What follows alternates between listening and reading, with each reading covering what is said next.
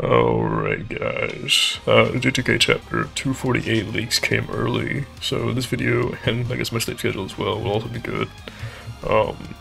Just to warn those who haven't either caught up to the manga, or don't want to be spoiled on current events, to click away from this video, and wait for it to be officially released and animated. Alright, so the chapter starts off with Yuji seemingly slashing Sukuna, but it bouncing off of his back, showing us a zoom in of Sukuna's looking unfazed, and Yuji being in disbelief, screaming Higuruma as the executioner's sword fades away. The second page begins with Sukuna pummeling Yuji with his forearms, and Yuji's put on the defensive. Sukuna then kicks Yuji away, and we see a panel of 2 slashes appearing on Yuji's face, similar to the other panels of people being slashed. The third page then shows the 2 slashes being partially blocked by Yuji, but it still sent him back, and it takes damage from it.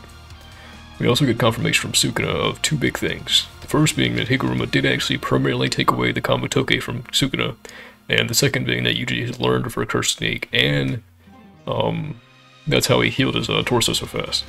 Meaning that he learned a fairly high degree of her curse technique in a month to prepare for the battle. Page 4 shows Urui with the Cloth of Swords and Kiara Hoshi, which is kind of softcore like Hikari's girlfriend. Sukuna confirms that it was them who took away Gojo's body earlier as it just up and vanished, and this confirms Urui's technique and the means of how it's done. Page 5 is Sukuna realizing that they are taking the wounded sorcerer to Shoko to be healed by RCT, saying, though that normally the efficiency of curing someone else is less than half of healing yourself, further stating that Shoko's reverse curse technique isn't as strong as his own or Gojo's, further showing just how strong an OP Gojo really was. This whole time, his RCT was better than Shoko's, and her whole stick is, she heals people. So it's crazy, man, but we love to see some Gojo glazing by Sukuna. Ending the page, though, is a pretty cool statement by Sukuna saying, in a month, this brat learned to use reverse curse technique. And I'd add a high level of that as well, since to heal a limb or a large area of your body takes a considerable curse energy and skill. Page 6 starts with Sukuna stating that Yuji didn't just improve the body enhancement with using curse energy, and that Ino would be the main dish in the fight, which is referring to the curse spirit sorcerer. Saying he'll enjoy it a bit, but also asking why he's getting upset.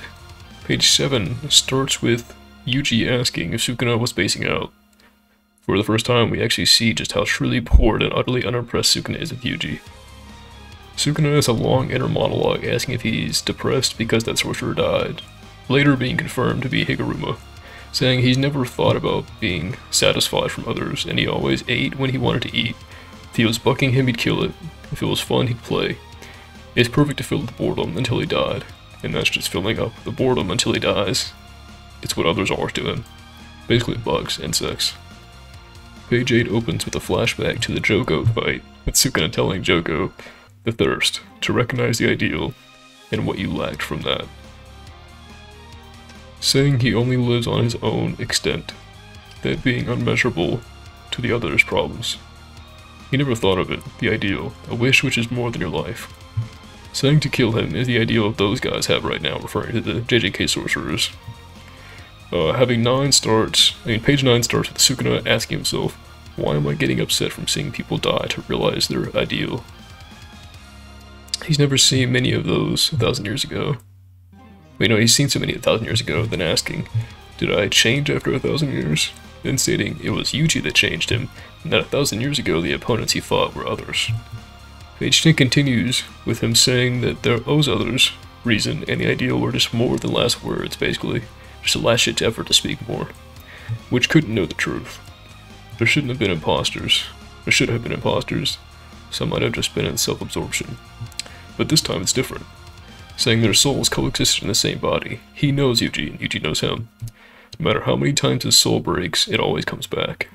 Ending the page with an awesome spread of the two as side by side, kind of like the same coin situation, and Sukuna realizes that Yuji has the ideal that is with indefatigability, which basically an unfazing, unfatiguing warrior worker towards a goal, which is it's pretty deep, honestly. It's a pretty big compliment from Sukuna.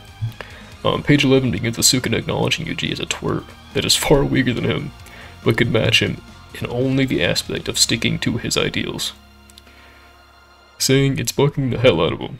His life was too large, so he was unrelated to the ideal, and was a human that hated it, ending with him chuckling in this kukuku. Page 12 then starts with Sukuna saying that, not from coincidence, once again, definitely, I chose to shred up your ideal, referring to Yuji's ideal to never lament and end this battle against Sukuna till one of them died. Page 13 starts with Kogane appearing and adding a new rule that Fushiguro Megami will have the authority to activate the extreme merge between humans and Tengen, which means that Megami, aka Sukuna, can now start the merger in place of Kenjaku, taking on his will from his death and beginning the end of Jujutsu Society. Page 14 begins with Sukuna wondering if the new apparition before him, looking like an embryo, is Kenjaku's insurance, and that Yuta's ambush was a success and that the backup plan activated. We then see Kusakabe's perspective and him asking that Sukuna isn't the kind of guy who wants to get humans extinct, saying he thought he was better than Kenjaku since he wouldn't do cursed terrorism from his curiosity alone.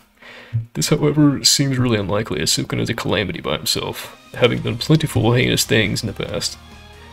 Page 15 begins with Kusakabe remarking how they defeated Kenjaku, but if Sukuna beats them, they'll have much worse to deal with than the simple beast. Sukuna begins by saying he'll first kill Yuji and everyone else in the field, then he'll kill the rest of the Culling Games players, and then at the end, depending on the outcome between Tengen and the Nobodies, he might play with the fused Tengen. Page 16 starts the bang, showing Yuta has entered the battle and destroys the buildings they were on, saying, sorry I'm late.